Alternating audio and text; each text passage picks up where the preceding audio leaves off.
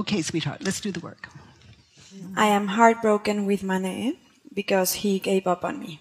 So what is the situation? Well, I'm flying actually to the Clint's, and I hear this song that I used to sing to him in the airplane, and that it's all about you're my love and my happiness and like my life, you know? So you're on the flight and you're hearing this song. And it just like, I start feeling miserable. And you have the judgment that you're heartbroken because he gave up on you. Is it true? So some of you will really get this. You're sitting on the flight. You hear the music. You're heartbroken because he gave up on you. Is that why you're heartbroken? No. Why are you heartbroken? Because I'm seeing images of everything that could have been. So what broke your heart? Was it him? No. Absolutely not. Notice how you react on that flight. When you hear the song, notice how you react when you think the thought, I'm heartbroken because he gave up on me. You want some sadness in your life? Believe your thoughts. You know, in other words, go to a good movie. No, don't bother going. You're already there. Oh, yes. Yeah, I completely crying in the plane during this big movie.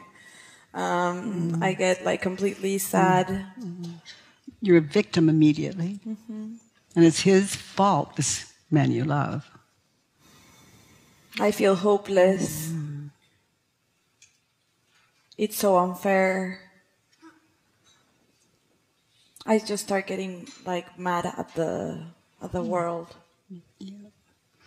Okay, I'm heartbroken because he gave up on me. Now listen to the music. Look out the window. Notice the seat on the plane. Look around as you listen to the music without the thought, without the images in your head. In other words, without the thought, I'm heartbroken because he gave up on me. Look at reality instead. It's always kinder than imagination. Who would you be without the thought, I'm heartbroken because he gave up on me, as you listen to the music? I would be singing. Yeah. I love that song. Yeah. Yeah. So let's turn it around. I'm heartbroken because I gave up on him. On him. Oh, I can see clearly how many times I gave up on him. Yeah. So what is the opposite of heartbroken? Grateful? Yeah. I'm grateful because he didn't give up on me. Now look at those times in your life where he really should have and he didn't.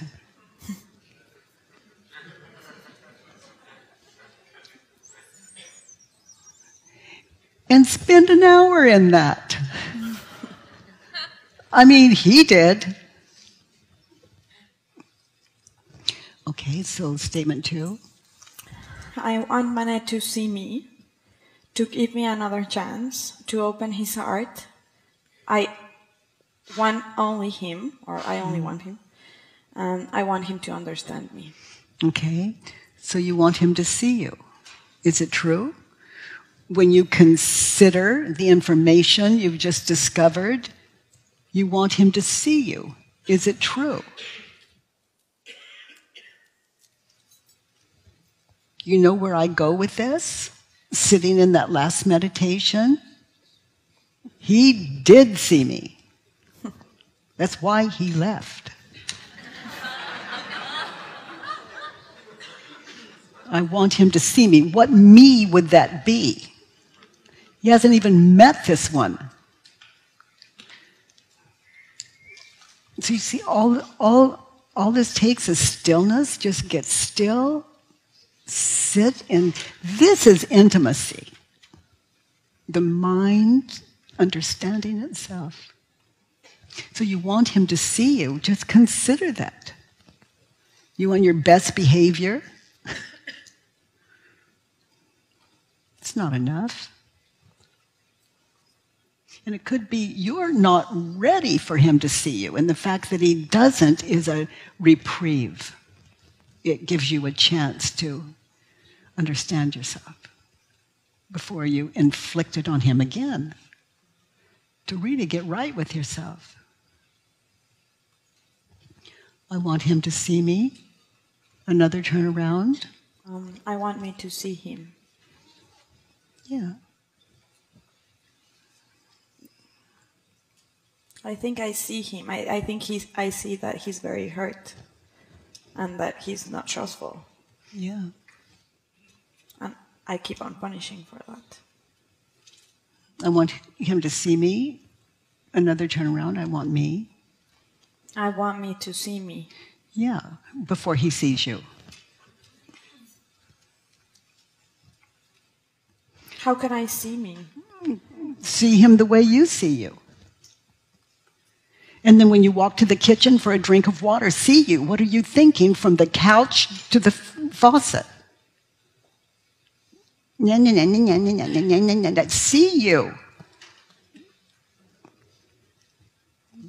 Because that's who he's going to see. Until you love you from the chair to the faucet to get a drink of water, until you love what you're thinking, there's work to do. He doesn't love me, so I'm unlovable. He doesn't want to see me. I'm someone that doesn't want to be seen. You understand? This is this really self-judgment, isn't it? So I want him to see me. What is the opposite of I want? I don't want him to see me. Not yet. Why? Because it's still all about you. It's not about what he wants. It's all about you. It's not about who he wants to be with. It's all about you. That's no kind of partner for him if it's true you love him. Not yet. So you want him to give you another chance. Is that true? Are you ready for that? Do you like you from the chair to the sink? Not yet. He's looking pretty wise now, isn't he? I want him to give me another chance. I want me to give me another chance. Yes. That's the most important part for me right now. Yes. From the chair to the sink. You've got another chance. Because it's still all about him. Like, if he doesn't forgive me, then everything that I've done is like worthless. So I'm still clinging and being codependent on him. Yeah, and doing the work with a motive. I want him to open his heart. You want him to open his heart. Knowing you, is that true? Now, when you're doing this work, it's not knowing me and saying, I'm such a bad person, not yet. It's from the information you just saw clearly on your worksheet. That's what you're responding out of. So you want him to open his heart to you. Is that true?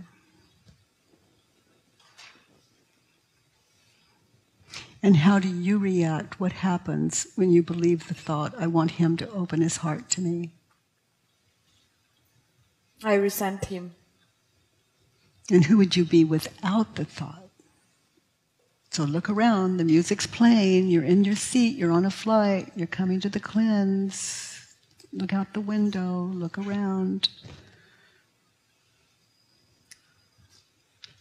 I would be grateful of being in such good company. Yes. I want him to open his heart to me, turn it around. I don't want him to open his heart to me. Yeah, he's not on the flight.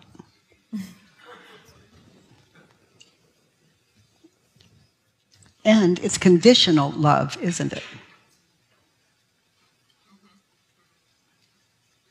I want you to open your heart to me so I don't have to change my behavior. I want you to pretend I'm someone I'm not yet. In other words, someone I'm pretending to be. And when I mean not yet, I mean in my own awareness. We're waking up to who we really are, and that is just... It's so beautiful. There really are no... We have words that fall short, and love comes to mind. Perfect comes to mind. I want him to open his heart to me, another turnaround. I want me to open my heart to me. That's what I... That's where it's at. That's it. That's what you were using him for anyway.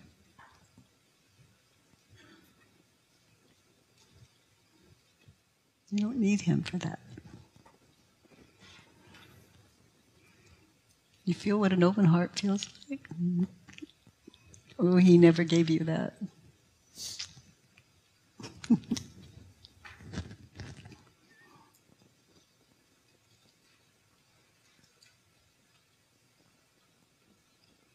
I want him to open his heart to me, another turnaround. I want me to open my heart to him. Yeah, who brought you this love just now. You only want him, is that true? No. No, I think you found a better partner. So, I think I only want him, but the truth, no.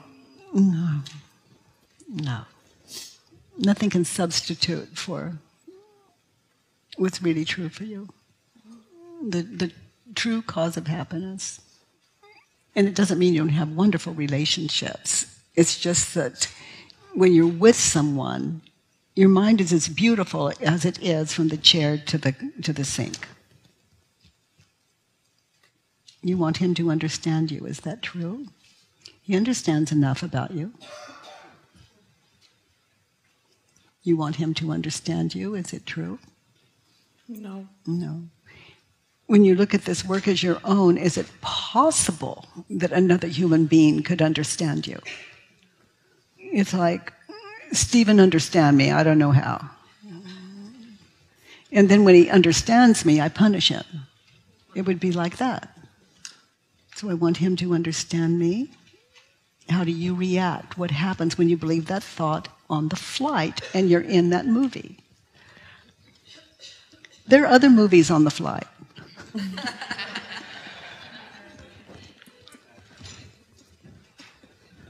But not as good as yours. Of course. In your movie, it's so real. There's frustration, there are tears, and it's authentic, and you're the star. There's music, man. There's music. Music in the movie. Your favorite soundtrack.